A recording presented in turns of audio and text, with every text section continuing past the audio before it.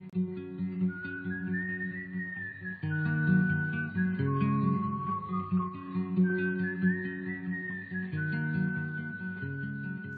this point, we're turning to Revelation chapter 20, which is, some scholars say, the most controversial chapter in the Bible. Now, you might not have heard as much controversy about this chapter as about some other things, but the reason it's called that is because all theological systems divide along the lines of what they make of the millennial kingdom. Now, by millennial, we mean the 1,000-year reign. And there's only one place in the Bible that mentions a 1,000-year reign, and that is in Revelation 20. So you might say, well, why would it be that the subject of a single chapter would be the issue over which all theological systems divide? And the answer is that even though there's only one chapter that mentions a 1,000-year reign, there are many passages in the Bible that talk about the reign of Christ without mentioning 1,000 years. Certainly the Old Testament passages about the Messiah describe a kingdom of the Messiah and his reign. And that is basically the ultimate fulfillment of the promises of God, the ultimate purpose of God in history. So, although there's only one chapter that speaks of 1,000 years in connection with this reign, the reign of the Messiah, the kingdom of God, in other words, is the primary subject of all the Bible, and especially of Christ's teaching in the New Testament. So what we think about this reign of Christ that's described here actually affects everything we think about the fulfillment of God's purposes in the world. And we will read in this chapter about a 1,000-year period. It'll be mentioned 6 times in this one chapter, the 1,000 years.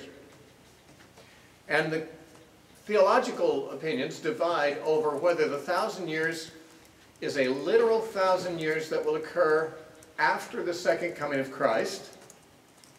This is called the premillennial view because it holds that there will be a coming of Christ before the millennium. That's premillennial, return of Christ.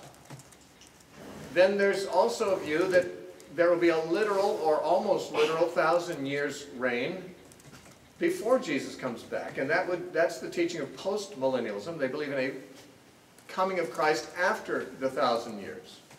Post-millennial return of Christ. And their view is that the gospel will be preached so effectively in the end times at some point in the future that essentially the whole world will have been converted or Christianized, and therefore there will be 1,000 years. They don't necessarily always say it's a literal 1,000 years, but there will be a lengthy period of time during which the world continues to exist and world history goes on, but now in a new era where Christ is acknowledged as king by all people, where every knee bows and every tongue confesses that Christ is Lord, and the world goes on. So that the 1,000-year reign is something that occurs within history and which basically happens before Jesus comes back. The amillennial view holds that the 1,000-year reign is essentially coextensive with the age of the church. In other words, that the church age from the first coming of Christ to the second coming of Christ is what is symbolically referred to as the 1,000 years here. Now, it's no secret to our listeners that I believe in the amillennial position, though I was actually raised premillennial and taught that for a long time, many years. And I'm also now not unsympathetic with the postmillennial view. That is, I love the vision of postmillennialism, of the idea of Christ through the gospel conquering all the nations and ruling the world that way, but I just don't understand this chapter that way. I don't understand, therefore, the millennial question in a postmillennial or a premillennial way. I have come to believe in the amillennial view, and it is that view that I will be sharing with you. In order to do that, we need to look at the whole chapter at a glance. And so let's read through the 15 verses without comment, and I'll go through and analyze it after we've seen the big picture. It says, "Then I saw an angel coming down from heaven, having the key to the bottomless pit, and a great chain in his hand. He laid hold of the dragon, that serpent of old, who is the devil and Satan, and bound him for 1,000 years. And he cast him into the bottomless pit, and shut him up, and set a seal on him, so that he should deceive the nations no more until the 1,000 years were finished. But after these things he must be released for a little while. And I saw thrones, and they who sat on them, and judgment was committed to them, and I saw the souls of those who had been beheaded for the witness to Jesus, and for the word of God, who had not worshipped the beast or his image, and had not received his mark on their foreheads or on their hands. And they lived and reigned with Christ for 1,000 years. But the rest of the dead did not live again until the 1,000 years were finished. This is the first resurrection. Blessed and holy is he who has part in the first resurrection. Over such the second death has no power. But they shall be priests of God and of Christ, and shall reign with him for 1,000 years. Now, when the 1,000 years have expired, Satan will be released from his prison, and will go out to deceive the nations which are in the four corners of the earth, Gog and Magog, to gather them together to battle, whose number is as the sand of the sea. They went up on the breadth of the earth and surrounded the camp of the saints and the beloved city, and fire came down from God out of heaven and devoured them. And the devil who deceived them was cast into the lake of fire and brimstone, where the beast and the false prophet are. And they will be tormented day and night forever and ever. Then I saw a great white throne, and him who sat on it, from whose face the earth and the heaven fled away. And there was no place found for them. And I saw the dead, small and great, standing before God, and the books were opened, and another book was opened, which is the book of life. And the dead were judged according to the works by the things which were written in the books. The sea gave up the dead who were in it, and death and Hades delivered up the dead who were in them. And they were judged, each one according to his works. Then death and Hades were cast into the lake of fire. This is the second death. And anyone not found written in the book of life was cast into the lake of fire. Now, of course, one of the main debates about this chapter is its chronology. When does it occur? And right at the outset, the premillennialists has a prima facie advantage, because the premillennialist believes that Jesus comes back before the 1,000-year reign. And in Revelation 19, we saw what looks very much like the coming of Christ. We saw a great slaughter of the wicked. We saw the beast and the false prophet captured and thrown into the lake of fire at the end of chapter 19. There is some evidence that we're looking there. I would say the best evidence is that chapter 19 at the end is in fact describing the second coming of Christ.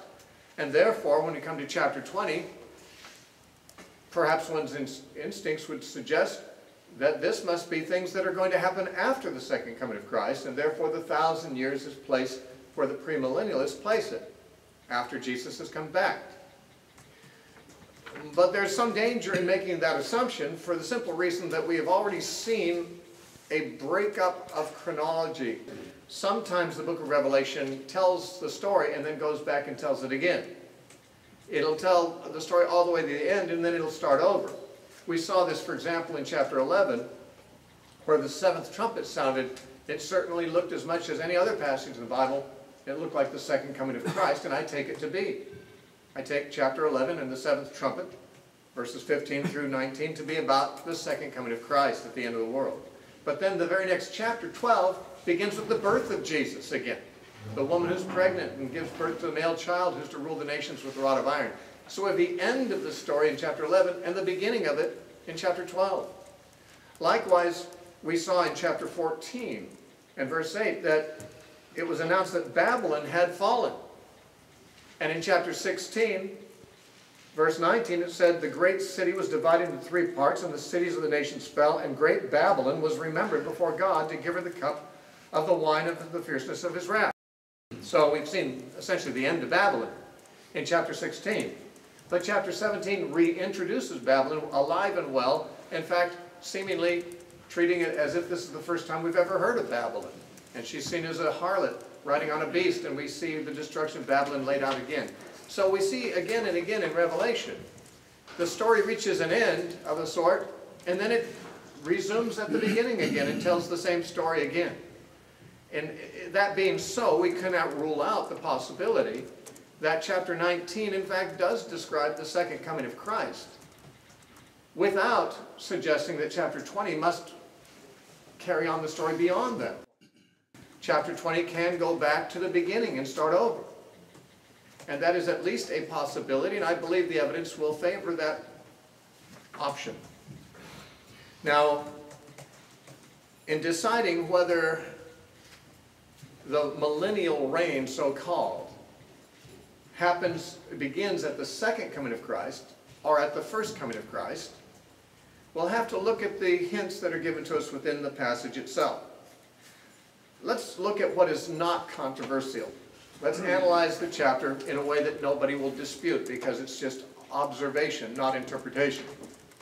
In the first 3 verses of Revelation 20, we see an angel with a chain binding the dragon and putting him in a pit. We are told that this will last for 1,000 years.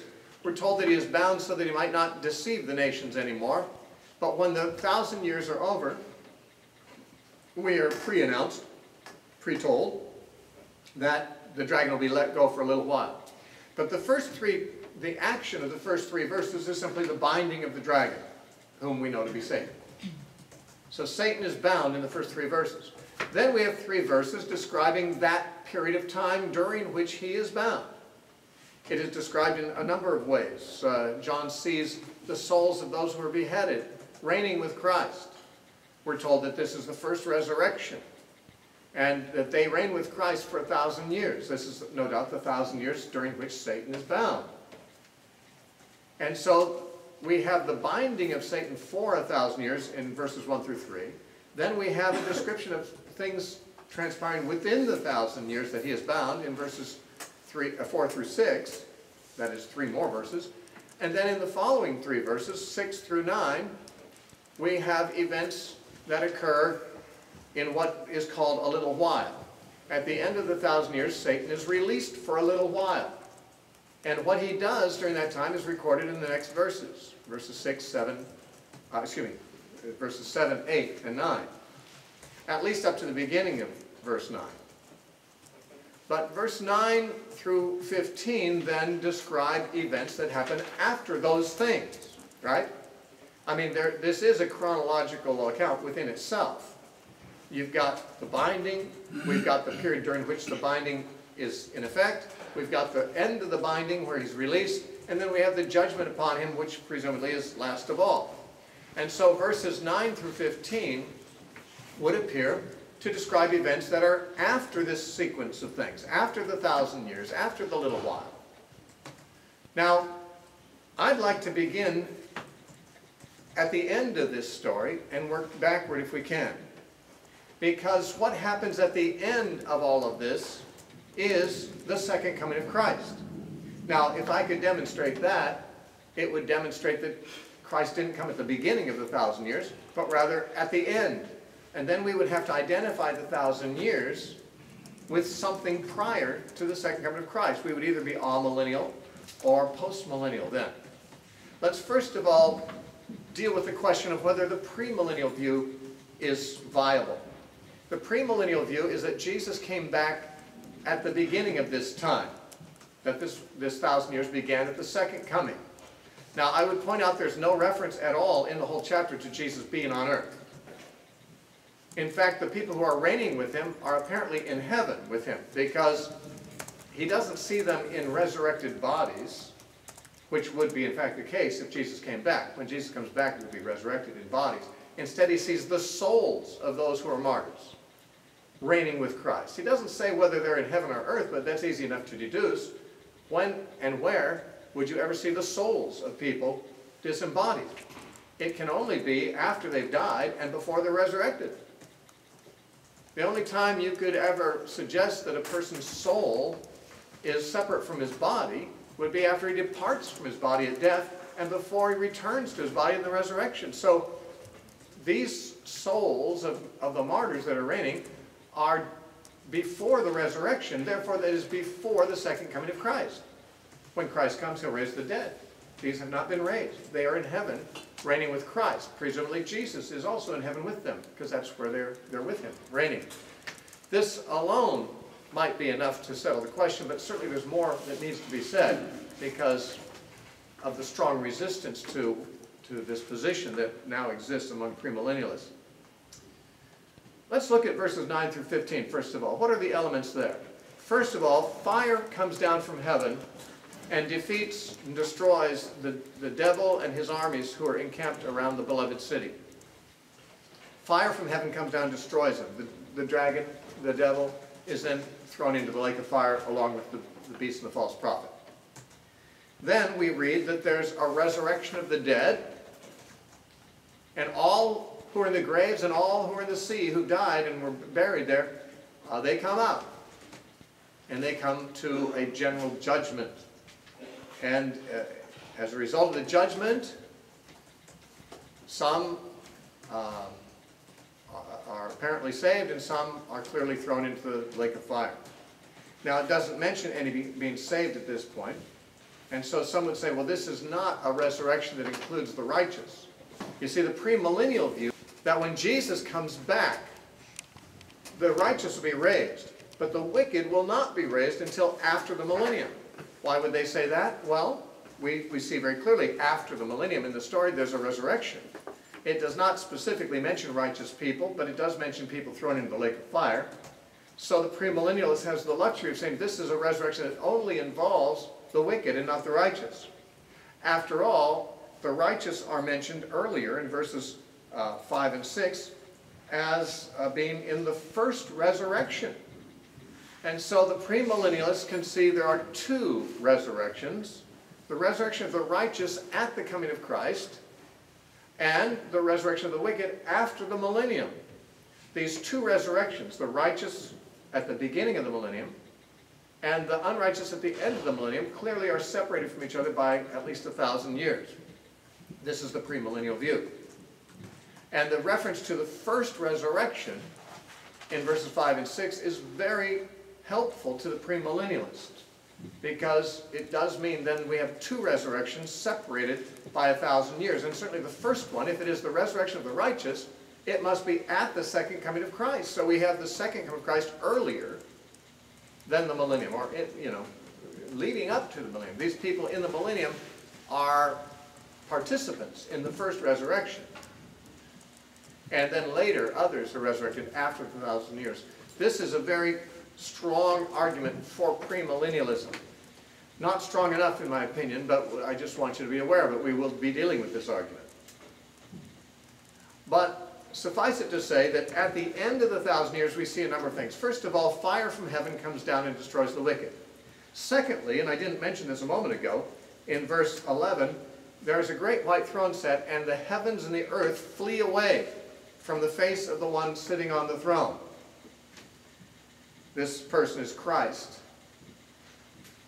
And by the way, if the glory of Christ is so great at this point that the heavens and the earth cannot endure his glory sitting on the throne, it invites the question, why wasn't his glory so great 1,000 years earlier when he showed up? If Jesus came back at the beginning of the 1,000 years, glorified, so that he consumed the wicked with the brightness of his appearing, as it says in 2 Thessalonians 2, why was it that the heavens and earth didn't flee away at that time? Why were the heavens and the earth able to endure the glory of Jesus at his second coming and endure for another 1,000 years, but then his glory somehow is intensified so that the heavens and the earth could not endure the sight of his glory? It's a problem for premillennialists, I think. But the point is, the heavens and the earth flee away in verse 11. And of course, when you get to chapter 21, he says, I saw new heavens, new earth, for the first heaven and the first earth had passed away. So what do we got? We've got the fire from heaven, we've got the end of the heavens and the earth, we've got the resurrection, and we've got the judgment. Those are the factors that we find in verses 9 through 15. All of them at the end of this period that includes the 1,000 years and the little while. I would like to argue that we can show conclusively that all four of these things, the fire from heaven, the end of the heavens and the earth, the resurrection and the judgment, all occur at the second coming of Christ. If this is correct, then we have placed the second coming of Christ chronologically at the end, not the beginning. of this chapter. Can that be done? Well, what about this fire from heaven? In 2 Thessalonians chapter 1, and by the way, let me just say that we need to use books like the Gospels and the Epistles, which are not written in apocalyptic imagery, to give us our doctrines that we then will recognize as retold in the symbolic visions of Revelation. We don't use Revelation to interpret the rest of the Bible. You don't take what is obscure and use that, superimpose what you get from that on passages that are written in more literal form. You follow the literal language to get your doctrine, and then you recognize that doctrine in the symbolism of a much more obscure passage. That's the way to do hermeneutics. Thessalonians is not written in apocalyptic literature. It's just a letter that Paul's writing to people describing the future. And in 2 Thessalonians, chapter 1, verse 6, he says, "Since it is a righteous thing with God to repay with tribulation those who trouble you, and to give you who are troubled rest with us, when the Lord Jesus is revealed from heaven with his mighty angels, in flaming fire, taking vengeance on those who do not know God and on those who do not obey the gospel of our Lord Jesus Christ." So we are told that when Jesus comes back, it'll be in flaming fire, taking vengeance on the wicked. That is the depiction we see in Revelation 20 and verse 9. The wicked are encamped around the saints, and flaming fire comes from heaven and consumes them, just as Paul associated with the second coming of Christ. By the way, if Jesus did come at the beginning of the millennium, he would have come as Paul described, destroying those who are wicked and who don't obey the gospel. That means that they would have been dispensed with 1,000 years earlier than we read it happening in Revelation 20 and verse 9. The wicked would have been destroyed at the coming of Christ, as Paul said. But you see, it is the coming of Christ that we're reading about in Revelation 20 and verse 9. This can be established by further proofs in 2 Peter chapter 3, verse 10. 2 Peter 3:10, Peter says, "But the day of the Lord will come like a thief in the night." This I take to be the second coming of Christ. I don't know of any better theories. I do know of hyperpreterists who do believe this is talking about the destruction of Jerusalem.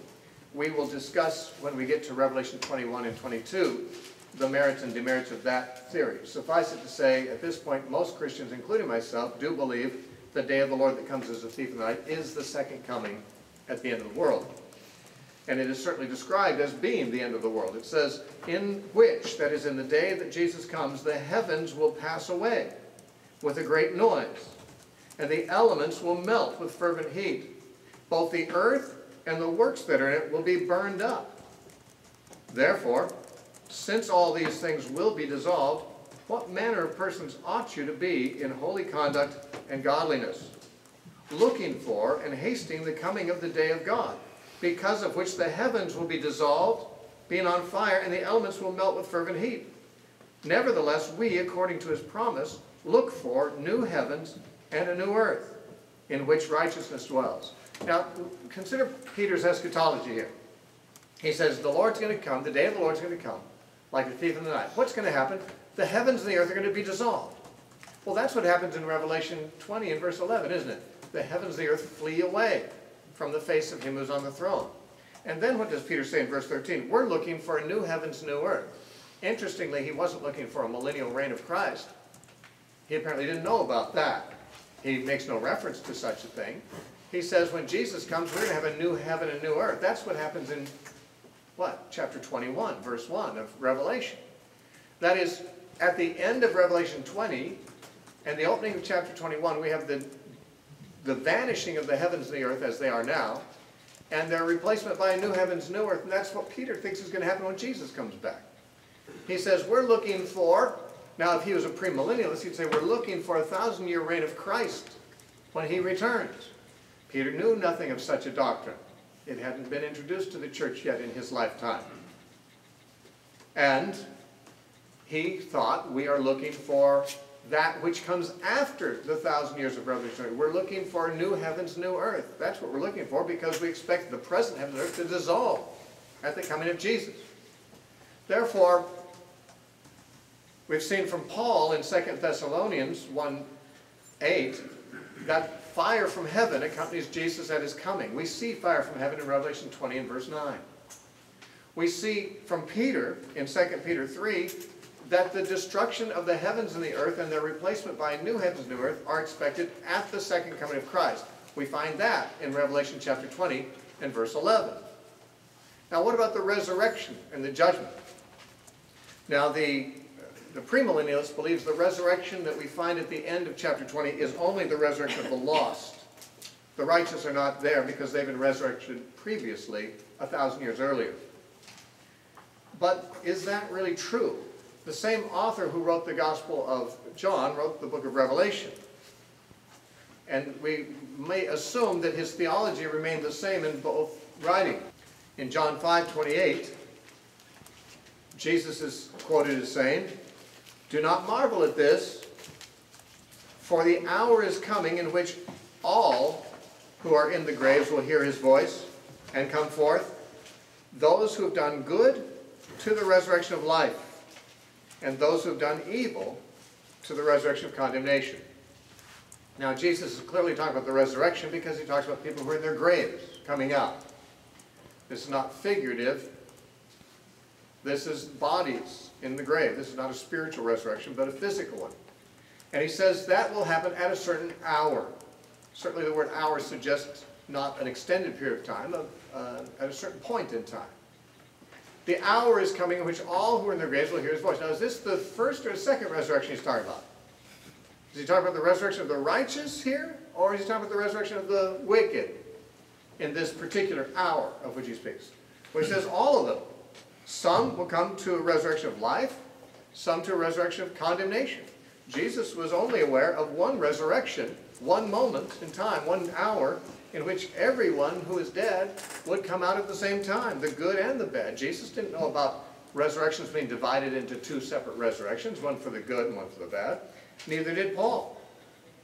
In Acts chapter 24, when Paul is standing before Felix and trying to explain his views and how inappropriate it is for the Jews to accuse him of heresy since he believes the same thing they do on this key subject. Paul says in Acts 24:15, "I have hope in God which they themselves also accept, that there will be a resurrection of the dead." Now, does he mean the righteous or the wicked one? Both. Of the just and the unjust. There's a resurrection of the dead. The just and the unjust will participate in it. You do not find any reference in Jesus or Paul or any apostle to more than one resurrection. In fact, the righteous and the unrighteous will rise the same day. This is clearly taught in John chapter 6. John chapter 6 and verse 39. Jesus said, "This is the will of the Father who sent me, that of all that he has given me I should lose nothing, but should raise it up at the last day." Verse 40. "And this is the will of him who sent me, that everyone who sees the Son and believes in him," that's the Christians, "may have everlasting life, and I will raise him up at the last day." Likewise, in verse 44, "No one can come to me unless the Father draws him," that's the Christians being drawn, "and I will raise him up at the last day." How about verse 54 of the same chapter? "Whoever eats my flesh and drinks my blood has eternal life, and I will raise him up at the last day." This seems to be like a broken record. He keeps talking about the people who are his people, who eat his flesh, drink his blood, who have eternal life, whom the Father draws and who come to him, who see the Son and believe in him, and have everlasting life.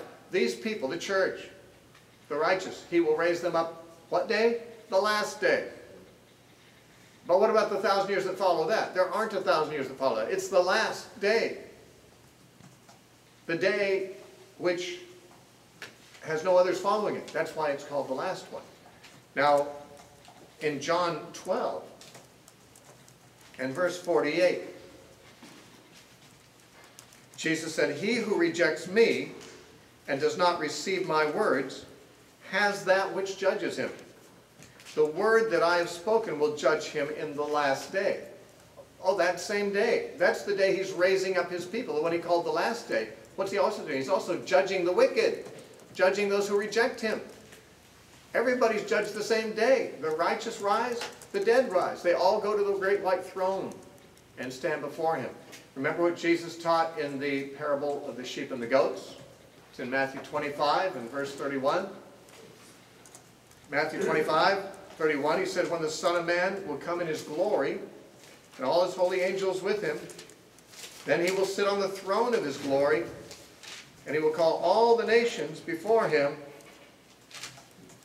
and he will separate between the nations as a shepherd separates between the sheep and the goats." So when Jesus comes back, sits on his throne, calls all the nations before him, that means some are going to have to come out of the graves because a lot of them have died. The resurrection takes place. Everyone stands before God. He separates between them at that time between sheep and goats. The goats, clearly, as the story progresses, are lost. The sheep are saved. So the goats, we are told, in verse 46, Matthew 25:46 says, "These will go away to everlasting punishment." That's where the goats go. But the righteous go into the millennial reign, right? No. The righteous go into eternal life. Not a 1,000-year interim, but an eternal state. When Jesus comes back, all people are brought before him, good and bad, sheep and goats. They are consigned to their eternal fates at that point. There are none going into a temporary 1,000-year fate. Jesus knows nothing of a millennium. There's no reference in any of the teachings of Christ to a millennium. There's no reference in the teachings of Paul or James or Peter to a millennium. Look what Paul says about the subject in Romans chapter 8. In Romans chapter 8, Paul said, in verse 18, "I consider that the sufferings of this present time are not worthy to be compared with the glory which shall be revealed in us." When? He's going to tell us. "For the earnest expectation of the creation eagerly waits for the revealing of the sons of God." So the glory that awaits us is going to be what he calls the revealing of the sons of God for who they are. "For the creation," that'd be the heavens and the earth, presumably, "was subjected to futility, not willingly, but because of him who subjected it, in hope." That would be apparently at the fall. The fall brought the curse upon the creation, and the creation's been subjected to this against its own will. "Because," verse 21, "the creation itself will be delivered from the bondage of corruption into the glorious liberty of the children of God." Now the creation will be set free from the bondage of corruption that came at it during the fall, the curse. What we will find in Revelation 21, of course, or actually 22, verse 3, about the New Jerusalem and the new heavens, new earth, is it says there is no more curse. In the new heavens, new earth, the curse is gone. Paul's talking about that. The curse that was imposed on the world will be removed from the world. The creation will be delivered from this condition. Of course, he's talking about the new heavens and the new earth. Then he says, verse 22, "For we know that the whole creation groans and labors with birth pangs together until now. Not only they, but we also who have the first fruits of the Spirit, even ourselves groan within ourselves, eagerly waiting for" what? "The adoption, the redemption of our body." That's the resurrection.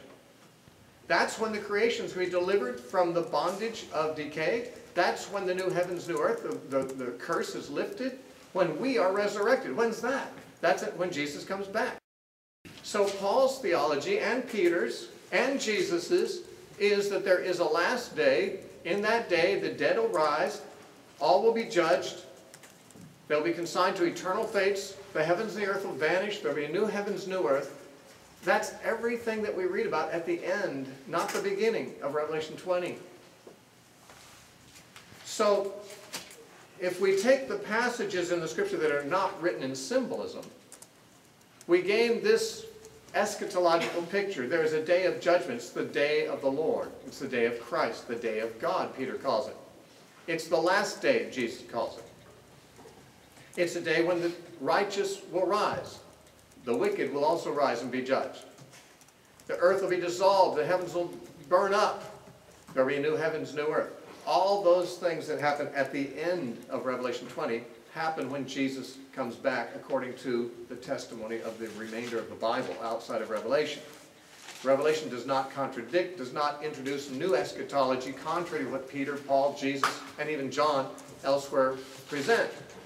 It is telling the same story in symbolic language as Revelation does, but we can see the second coming of Christ is not at the beginning of the 1,000 years, but it's at the end, which means that we either have an amillennial position or a postmillennial position.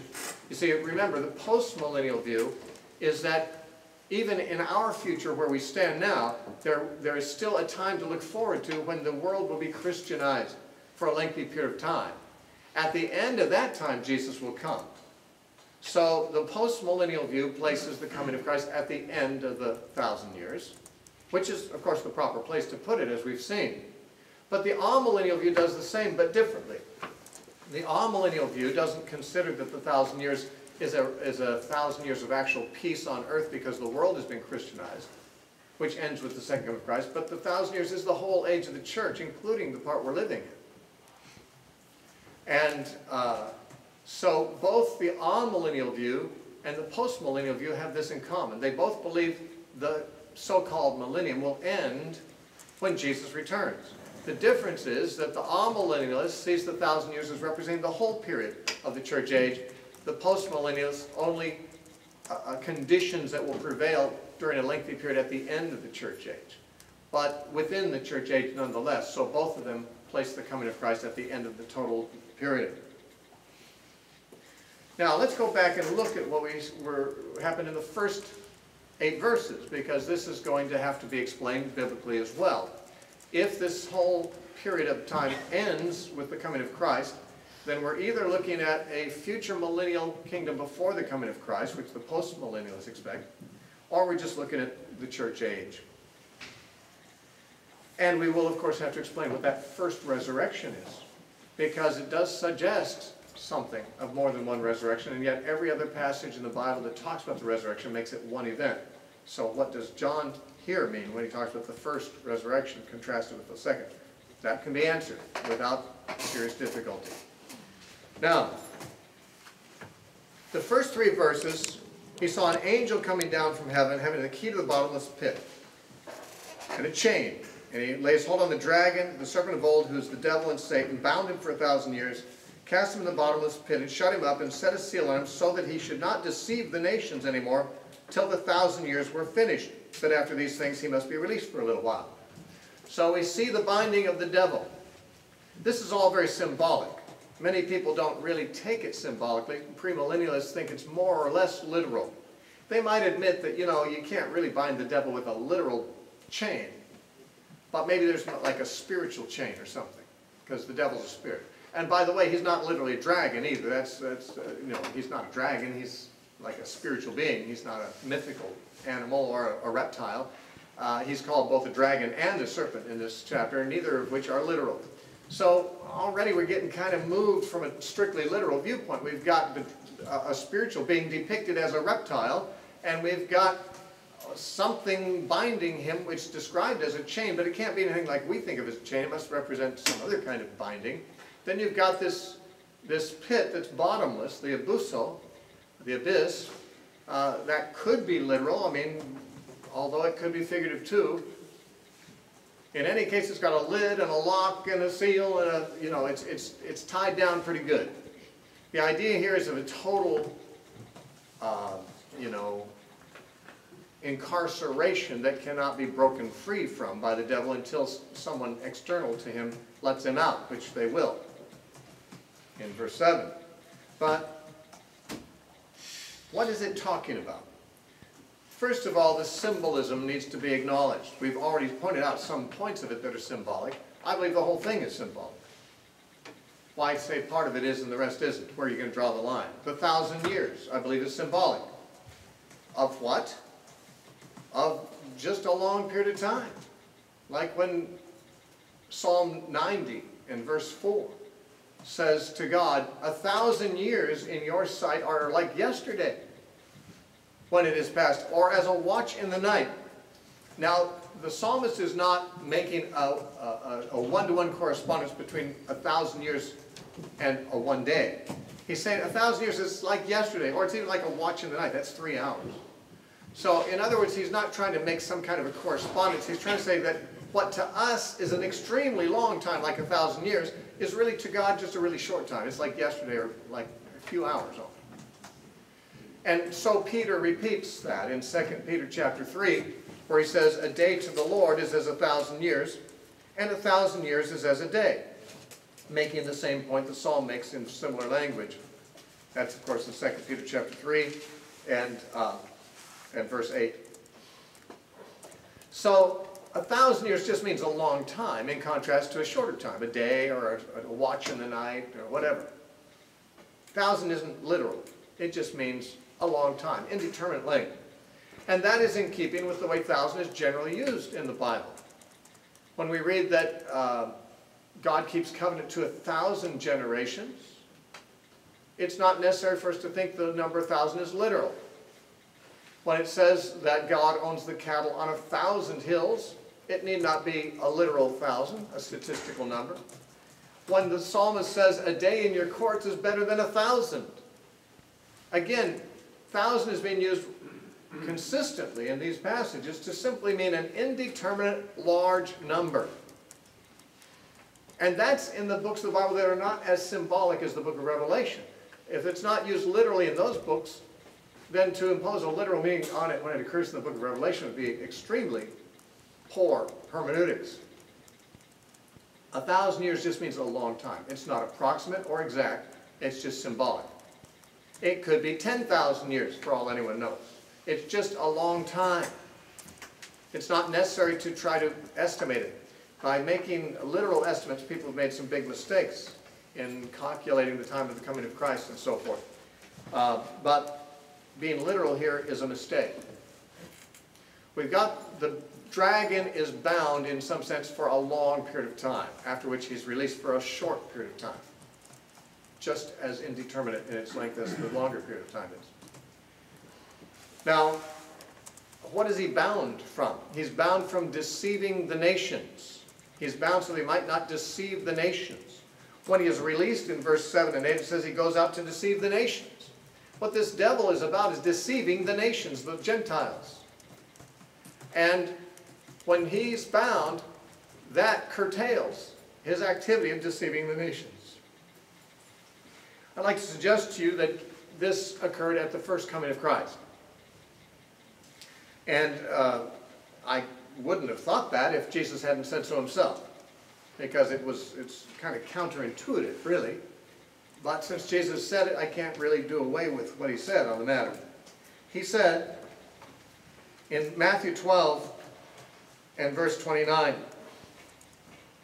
or else how can one enter a strong man's house? By the way, all commentators agree he means by strong man, Satan. He's entering Satan's house. How can one enter a strong man's house and plunder his goods, which is what Jesus was doing and what he's explaining. This conversation took place because they said he's casting out demons by Beelzebub. He says, no, there's a better explanation than that, certainly. I am casting out demons because I am plundering Satan's house. And you cannot enter a strong man's house and plunder his goods unless you first bind the strong man. Now what Jesus is saying is, there's things you can see, and there's things you can't see, but you could deduce from what you can see. What you can see is I have come into a strong man's house, Satan, and I'm plundering his house without any resistance from him. He cannot stop me. I can cast demons out of anyone I want to because I'm Jesus, and I am plundering the strong man's house. Now he says you should be able to deduce something from that, because you can't do that kind of thing. You can't just walk into a strong man's house and have your way with his stuff, unless you just, render him, you have to incapacitate him. You've got to bind him. You've got to do something that prevents him from being able to resist you. Now here the imagery is of binding. In the parallel in Luke, the imagery is a little different. In the parallel in Luke, he says, when a strong man fully armed guards his house, his goods are at peace. But when one stronger than he comes, Jesus said, he takes away all his armor in which he trusted and plunders his house. That parallel is in Luke chapter 11, verses 21 through 23. Same teaching, slightly different images. In this case, in Matthew, he has to bind the strong man. In Luke, he just has to take away the guy's armor. Both are images that are not literal, but they both suggest if you're going to have your way in a strong man's domain, you're going to have to disable him from any ability to resist you. Take away his armor is one way to say that. Bind him is another way to say that. It's not literal, but it is an image that Jesus uses. He is saying, I have bound Satan, and that is why you see me plundering his house. I have taken away his armor. Now some people say, well, how could you possibly say that Satan is bound today? Well, we might just ask Jesus, how could Jesus say that he had bound Satan? Jesus was saying that Satan was bound in his day. And yet Satan was not literally bound. Satan was still active. Later he inhabited Judas and others. Jesus still cast out more demons after this. The devil was still active in the world. So why did Jesus say he was bound? Well, binding him simply means something about one aspect. There's a teaching he's giving here. He's saying that he is able to plunder Satan's house. That means Satan cannot resist him. Satan has been disempowered. He's been incapacitated. Satan is in a condition that is analogous to a man being tied up when somebody's taking his stuff. He can't resist. He's overwhelmed. And although Satan is not literally sitting in a dungeon somewhere with shackles on him, Jesus sees his own victory over Satan as suitably likened to binding a strong man. If it is suitably likened to binding the strong man in Jesus' teaching, why would it not be suitably likened to what Jesus did in John's vision? Why would it be strange for John to say the same thing Jesus said, only to say it in a graphic vision, where instead of talking about binding a strong man, he talks about a dragon with a chain and a pit and a lid and all that stuff. It has to do with interfering with Satan's career of deceiving the nations. He's bound so he cannot deceive the nations as before. Well, what do we know about Satan's career before Jesus came? All the nations were in his lap. No divine revelation had come to them. They were all in the dark. They all worshipped demons.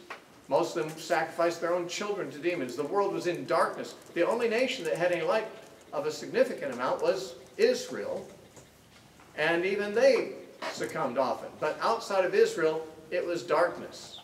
Satan had an unchallenged monopoly on the nations. He had them totally deceived in false religions.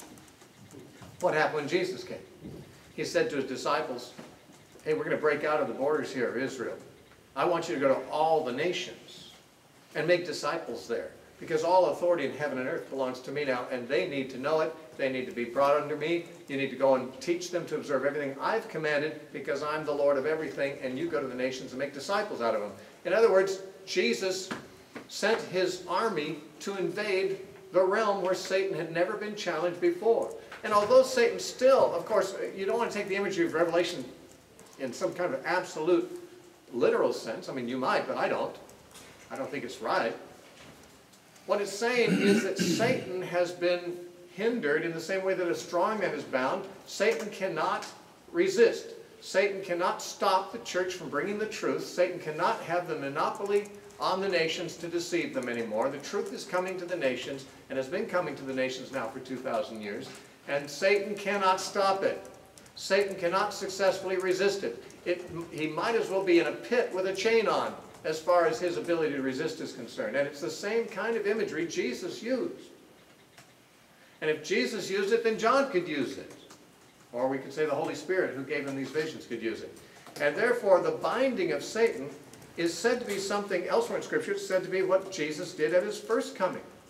In Colossians chapter 2, Paul says, in verse 15, Colossians 2:15, Paul says that Christ disarmed the principalities and powers. That's the demonic forces, Satan's forces. Christ disarmed them. Remember taking away the strong man's armor in which he trusted and plundering his house? That's what Jesus has done. He has disarmed the principalities and powers, made a public spectacle of them, triumphing over them in it, or some manuscripts say in him, but it's referring to what Jesus accomplished when he was here the first time. He disarmed the demonic world. He took away the strong man's armor in which he trusted, and he's been plundering his house ever since through the gospel, through the church. Now in Hebrews chapter 2,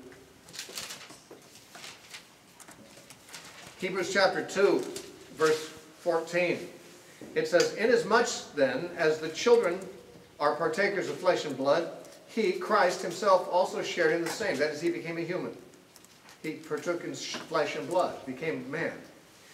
"So that through death," that is Christ's death, his crucifixion, "through death he might destroy him who had the power of death," that is the devil. Jesus destroyed the devil through his death. Now the word destroy, what's that mean? There's different words in the Greek for destroy, and they don't all mean the same thing, but this word is the word katergeo, which means, if you look it up in a lexicon, katergeo means to reduce to inactivity. The literal translation would be that Jesus, through his death, reduced him that had the power of death, that is the devil, to inactivity. This is imagery similar to binding. If you bind someone, you kind of reduce them to inactivity, don't you? In other words, through death, Jesus reduced Satan's activities in a huge degree, but not all his activities. Satan's not literally in a pit somewhere with a chain. That's figurative. He's still busy in the world doing many things. In fact, he's deceiving those who will allow themselves to remain deceived, but he has no monopoly over the nations. He can't deceive the nations en masse anymore because Christ is informing and enlightening the nations en masse. The nations are coming over to Christ's side because they're seeing the light. Those who sat in darkness have seen a great light, it says, referring to Christ's ministry.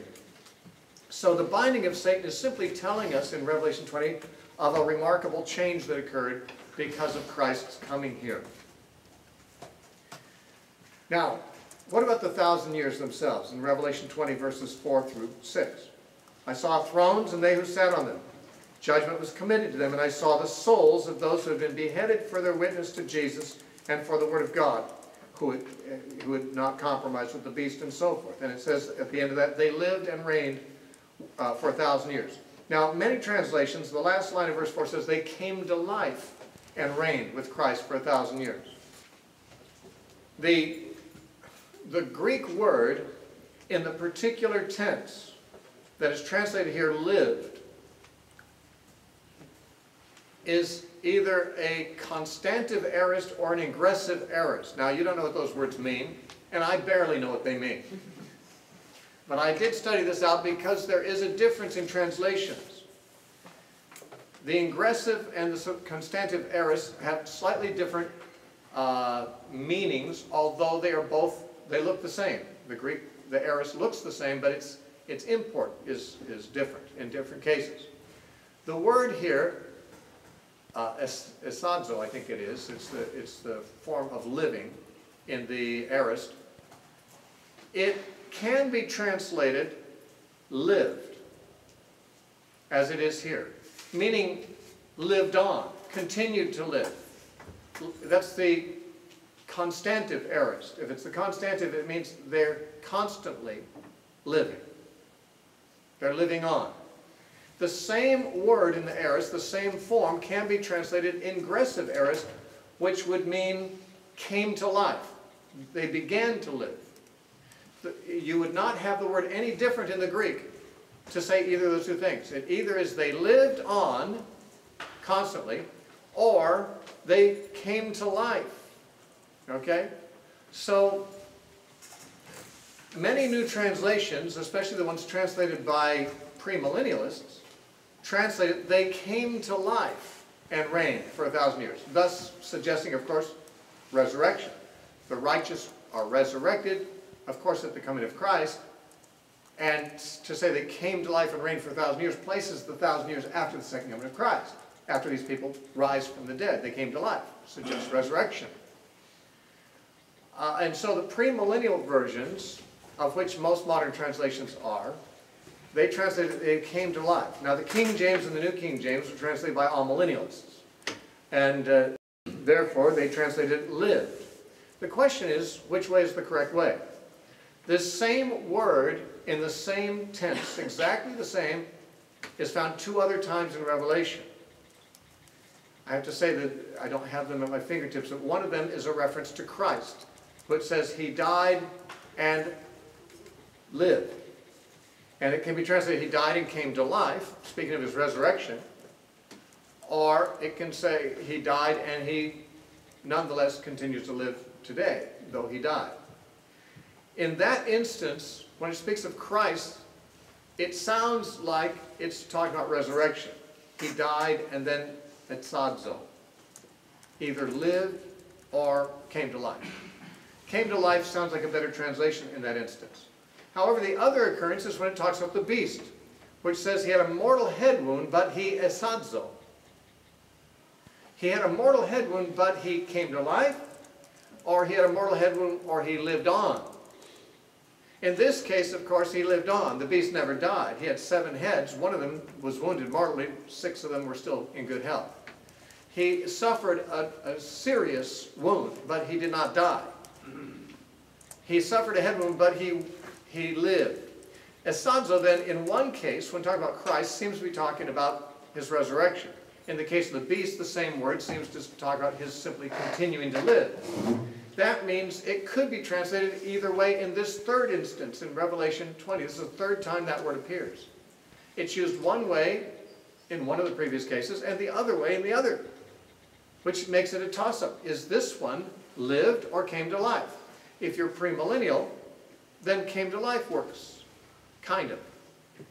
If you're not premillennial, you could say they lived on.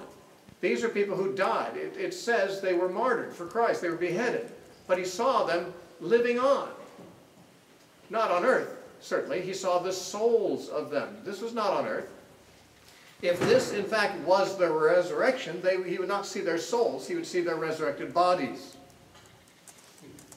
And therefore, to say they came to life and reigned with him for 1,000 years, when in fact it's their souls he's seen, that's a strange way to speak about life in heaven, disembodied, is coming to life. They were already alive before they died. He that believes in Jesus has eternal life and will not come into condemnation, has already passed from death to life. They already were alive before they died, and they lived on after they died. In other words, their death did not end their life. I saw them, he says. I saw their souls enthroned. They were ruling for 1,000 years with Christ, and they lived on. Now, by the way, the word reigned is also in the same aorist tense. And it can also be ingressive or constantive, but what would it sound like if it was they came to life and started to reign for 1,000 years? Or what about they lived and reigned for 1,000 years? It seems like it's describing a continuous living and reigning, not simply beginning to live and reign. It's for 1,000 years that this happens. The 1,000 years means the whole church age. Those who die in Christ continue to live through the remainder of the church age, through the whole 1,000-year period. Now, everybody else who dies doesn't. It says the rest of the dead did not live again until the 1,000 years were over. This is the first resurrection, verse 5 says. So, when Christians die, they live on. When non-Christians die, they don't. And they won't live again until the end of time when the resurrection occurs. That's what we're told in verse 5. Now it says this is the first resurrection. And this is where I think this is the very strongest point for the premillennialists. Because it sounds like it suggests there's 2 resurrections. This one and the one at the end of the 1,000 years. This one is clearly talking about saved people, so it must be the resurrection of the righteous. Whereas at the end it must be just the resurrection of the lost. And therefore we have 2 resurrections with a millennium sandwiched in between them. But as we saw, Jesus and Paul knew of no 2 resurrections, only one that involved the wicked and the righteous. So what could possibly be meant by the first resurrection? By the way, this passage, Revelation 20, verses 5 and 6, are the only places in the Bible that speak of a first resurrection or any kind of distinction of resurrection of one from another. So it's this verse alone we have to explain. The rest of the scripture always speaks of one resurrection. That includes everybody. What can we do with this phrase? Back to John. John wrote Revelation. He also wrote the Gospel of John. Might as well let him explain himself. Or rather, let Jesus explain himself in John's record. In John 5, again, remember we saw in verse 28, Jesus' reference to the physical resurrection at the end of time. He said, do not marvel at this, John 5:28. For the hour is coming in which all who are in the graves will hear his voice and come forth, some who've done good to the resurrection of life, those who have done evil to the resurrection of damnation. That's the physical resurrection. He said, the hour is coming. That's a future thing, going to happen. But look at verse 25.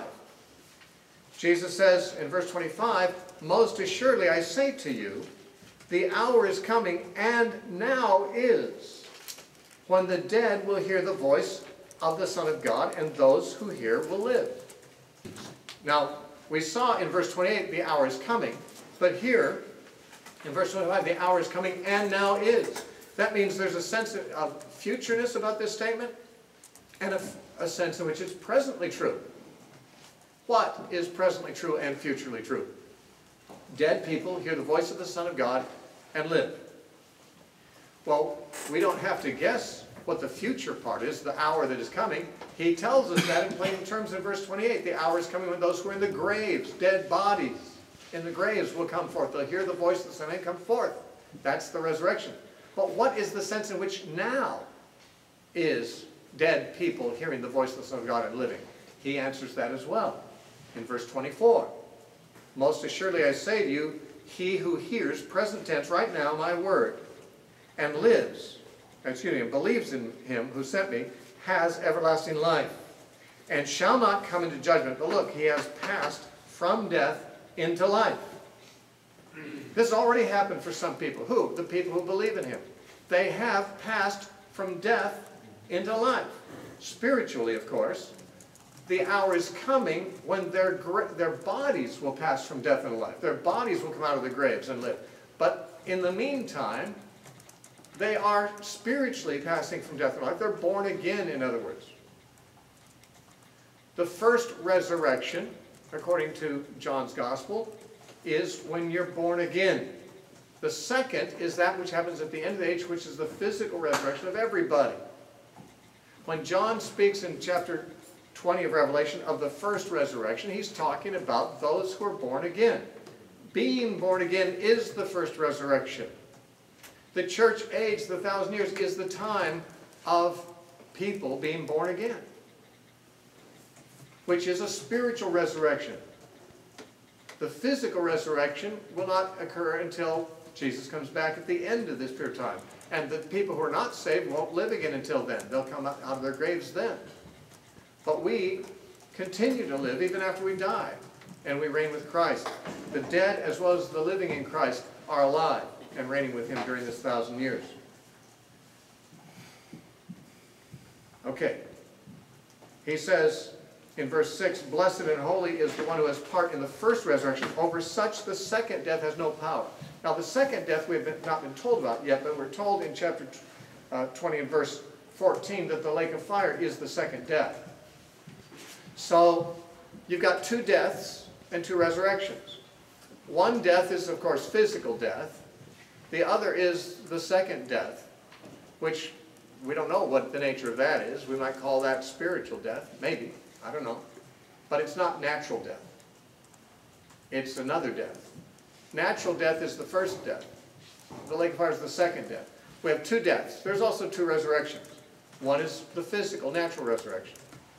The other is another kind of resurrection. Just as the second death is a different kind of death than natural death, so the first resurrection is a different kind of resurrection than physical resurrection. There are two, a physical and a spiritual. And John has made that clear in John chapter 5. Actually, Jesus made that clear in his teaching. So we have Satan bound during the present age from certain activity of deceiving the nations. Not entirely. The language is extreme. It sounds like he's shut up and absolutely, incapacitated, not active at all. But we should be aware of making too much literalness of the visions in Revelation.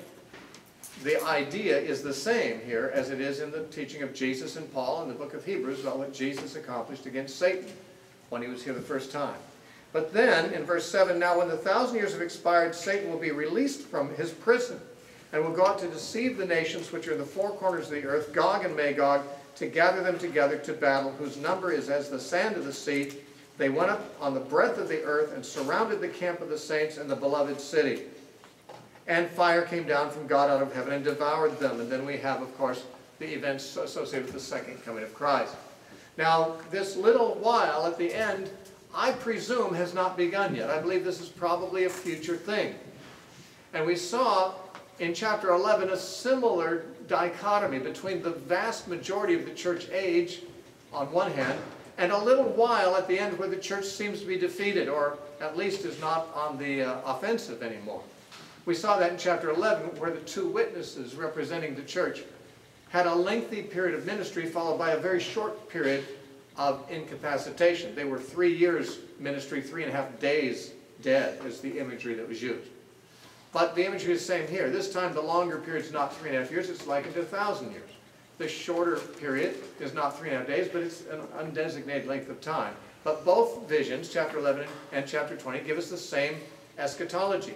For the most part, the church age is characterized by the church moving forward to the nations, taking the gospel to the nations, obstructing the devil's ability, inhibiting the devil's ability to deceive the nations by bringing truth and light to the nations. But that apparently is a circumstance that will be reversed briefly at the end. And that little brief period at the end is what will be interrupted by the coming of Christ. Now, the symbolism is too great for us to be very specific about what this will look like, but we can say that he's released in the sense that he was previously free to deceive the nations. It sounds like after the gospel has been preached to the nations, the devil will have one last chance to try to deceive who he can. And the church will be perhaps under persecution, perhaps driven underground. The picture is of being besieged. The beloved city, this is not in one location. The church is worldwide, so this is a worldwide siege of the church. Perhaps political, perhaps, who knows? I mean, some kind of restricting of the church's activities globally. There have been, of course, local and national persecutions of the church over a period of time throughout history, but there's never been a time where the entire church worldwide has been besieged by a devil who's at large again, with many of the same liberties that he had before Jesus even came. The nations, masses of them, symbolically referred to as Gog and Magog, to reminisce about Ezekiel 38, 39. They will come against the beloved city. The beloved city in Revelation is the church. We will see that if we have not been convinced of it yet. We will see it in the description of the beloved city in the next chapter. And so it is the church besieged by the nations of the world. What this will look like in actual events, I do not know. But it may not be far off. Certainly severe persecution of the church, driving the church underground so that it does not have a visible witness above ground, because it's basically fighting for its life, for its survival. This has happened in some countries. It has never yet happened to the whole church, and it sounds like that's what is described here. And so it may be that we should expect, maybe in our lifetimes, maybe later, sometime in the future, at the end of the 1,000 years, so to speak, Satan will again get a chance to do some serious harm and threaten in a big way the church. God has always intended for his people to undergo testing, because what we're being trained for is so magnificent.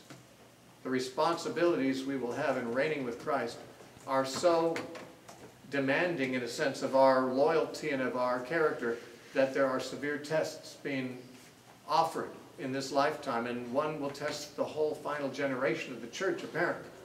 Now, a little while. How long is a little while? I wish I knew. Back when I first became an amillennialist, I still believed in a future 7-year tribulation. So my view was that it'll be the 7-year tribulation that'll be this little while, that the devil's loosed again, or at least during the period that the Antichrist reigns. I no longer believe that the Bible has anything to say about a 7-year tribulation, but that doesn't mean there isn't some kind of tribulation or some kind of trouble. It's not the tribulation Jesus spoke of in Matthew 24, or even the one that Revelation talks about in chapter 7, verse 14, as far as I'm concerned. But it is, nonetheless, a tribulation. Paul said, when I was with you, he told the Thessalonians in chapter 3 of 1 Thessalonians, he said, when I was with you, I told you we would suffer tribulation. And Jesus said in John 16:33, in the world you will have tribulation. And so we shall. And of course the church has throughout its history in certain places. You and I haven't, not yet. But the church will, apparently. That seems to be what is described here. How long will it last? We may hope that it's very, very short, but we're not told. It's just as inexact as the 1,000 years is. I would like to think it'd only be a few weeks or months. It seems probably more likely it'd be a few years, but it might be a very long time. I had a friend, a Baptist minister, an old man who was an amillennialist. I didn't know he was, because I didn't know what amillennialism was, but he used to say, I think Satan has been loosed.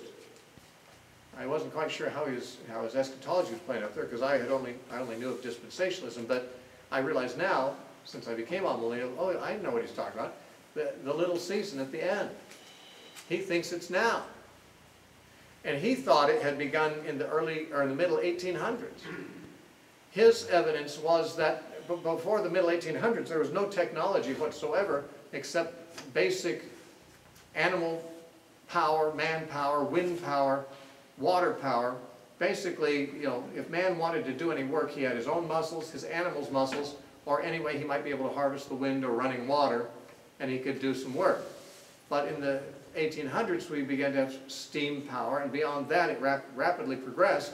We have now internal combustion engines, then we had, you know, jet engines, and then we have flying machines, and we have then you know, atomic power, and all this kind of stuff. And so it's like all of a sudden, after 6,000 years of man having nothing but animal power and his own strength, nothing changed for humanity for 6,000 years in this respect. And then suddenly, you know, 150 years ago, suddenly everything changes, and changes like gangbusters.